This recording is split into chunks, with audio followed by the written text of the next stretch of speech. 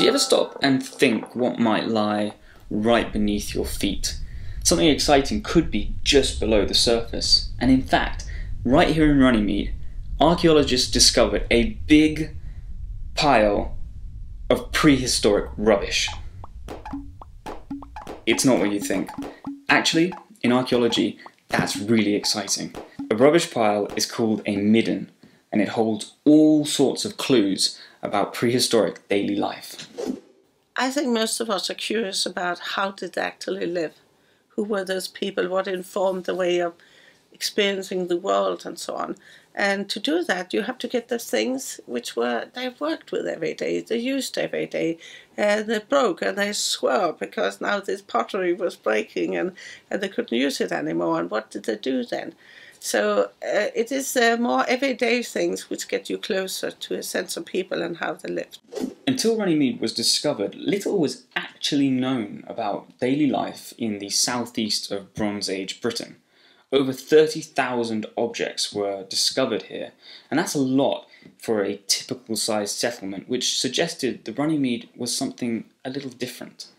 If you think of the residue that's left over after a party, all the beer cans and all the crisp packets, they don't look particularly exciting. But at the time the party was taking place, that was the place to be. That was full of life and full of people interacting and chatting each other up. And I think we have to think about Runnymede in those terms as a location like Glastonbury where incredibly intense activity happens over a short period of time and builds up lots and lots of debris and rubbish. And that's all left the morning after or the day after the festival. It looks like a rubbish tip.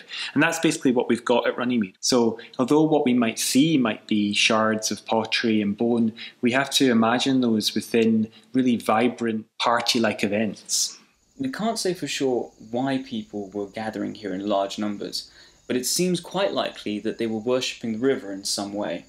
Valuable bronze objects have been found, deliberately broken and then cast into the river. And this suggests that bronze wasn't just practical, it took on some kind of spiritual significance. During the Bronze Age, the Thames was hugely important to people's beliefs, and we know that because they are depositing human remains and incredibly prized objects into the Thames in the form of things like swords and shields, and they're intentionally breaking and destroying those objects before they cast them into the Thames. So we know that these are not accidental losses, these are intentional offerings. It's like I guess going to buy a Ferrari, having it delivered, no miles on the clock, and then immediately scrapping it. This is the most precious thing I have, and I'm using it to gain favour with or appease, ancestors or whatever.